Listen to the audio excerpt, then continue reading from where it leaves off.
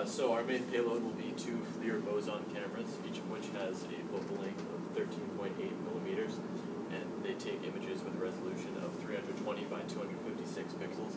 They have a combined mass of 68 grams, and they take up a volume in the CubeSat of 9.702 cubic centimeters. Each camera has a 16-degree horizontal field of view and images the ground with a resolution of 716 meters.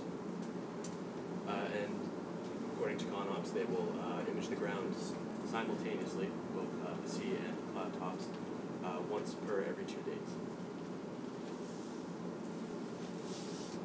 We will be so as systems engineering mentioned, we're trying to show that some of the technology and missions conducted by the VIIRS imaging satellite can be done on a CubeSat, and as a result, we'll be imaging in the M14 and M16 long-wave infrared bands, which is exactly what the VIIRS do.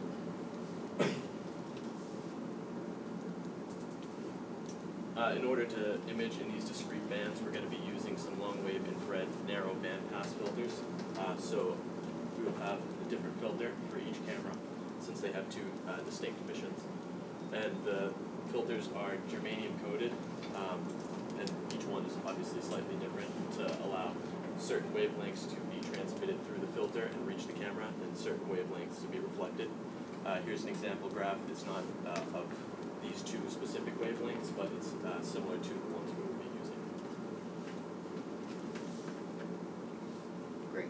Now, the camera in particular, being a very professional quality camera, has a wide variety of settings that are not since it's not an actually space camera, it needs some experimentation done in space-like environments that we could simulate hypothetically in the future, but due to our time of a week, we are unable to simulate exactly.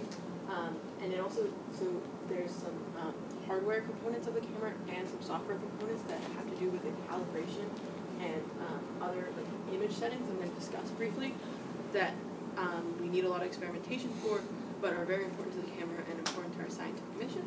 First is the non-uniformity correction, which is basically how the camera deals with bad pixels.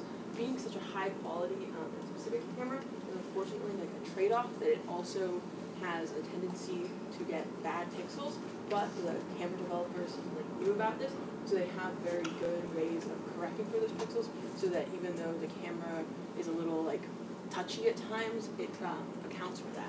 So the first way is flat field correction, which is, we talked about calibration, we have that calibration deployable unit, but the camera actually needs two sources of heat to calibrate.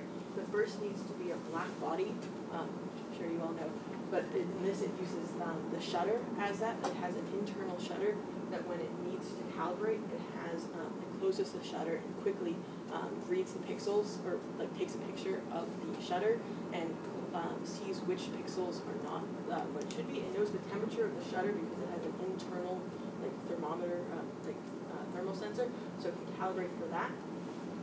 But however, an internal shutter in space in a camera not made for space is very worrying to us, as it might break.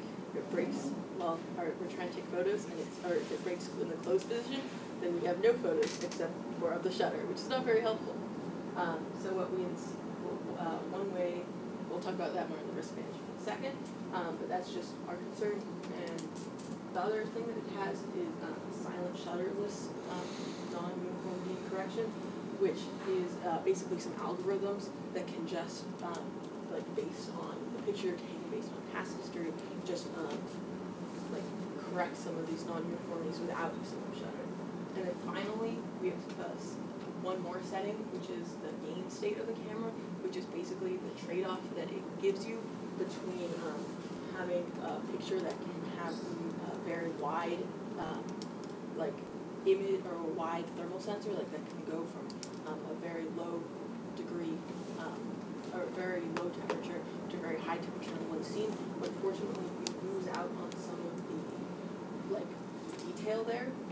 So that would be the low gain state, which is actually less good for our mission, because obviously the Earth does not have a huge range of temperatures. The temperatures are from about -50 Celsius to about 500 degrees Celsius, which the Earth luckily does not regularly go to.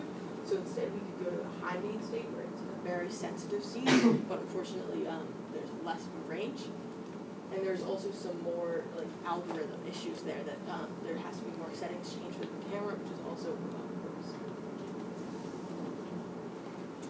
As Isabel mentioned, the FLIR does two-step calibration, and this is our second step. We're going to use a tape measure deployable, which will be equipped with a heater and a thermocouple, so that we have a body of known temperature besides the shutter, and it will intersect both 16-degree fields of views very minimally, so that it could take up a couple of pixels on our array to calibrate it. And it will be deployed, I believe as Structures mentioned, it will be folded for launch, and then there will be a fishing line or some sort of burned wire, which will be belted by a 10-ohm resistor. Some of the risks we determined were that the deployable could fail to open or boson shutter failure. So if we were unable to open the deployable, we would be left with an inability to calibrate our images completely, but we would still be able to get raw data even if it didn't have a specific temperature assigned to it. And if the boson shutter fails, we would essentially be left with a permanent inability to take images. The way we hope to mitigate that is through rigorous testing of the deployable. We thought it was very improbable that it would fail in the first place, and we still think that it's probably probable. Deployables always fail. Okay. Like, if they didn't fail, then we'll have to find out why it failed. Yes. Okay. The boson shutter failure, part of the ConOps considerations were to how often we were going to take images was we didn't want to put undue stress on the boson shutter by having it open and close excessively. So by taking fewer images, we're hoping to mitigate the risk of it suffering mechanical failure. We also talked a little bit about the other way you can reduce frequency is changing the settings so that it only calibrates when it's like absolutely necessary, which we discussed too. So that would help bring down the number of times the shutter actually closes, brings down the risk of it actually breaking. Alright, so all of our flight software was developed in a modular manner using NASA's Core Flight Executive System. Up here you can see the basic workflow that we're using to actually activate the payload and take a picture.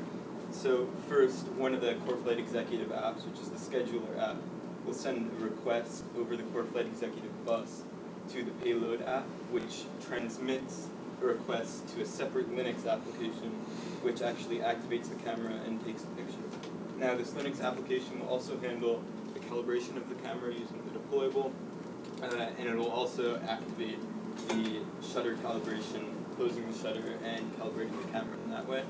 And furthermore, it'll decode the binary data that's actually returned to the camera. Next, the camera data is transmitted back from the separate camera app to the Core Flight Executive app, where it's compressed and then transmitted again along the bus to the telemetry app, where it will be transmitted back to the ground station at the next opportunity.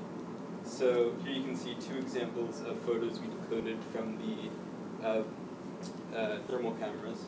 This is a Lepton image. The Lepton is basically a lower resolution, lower end thermal camera that we initially used for testing. And eventually we moved on to using the boson, which provides a much more high resolution image.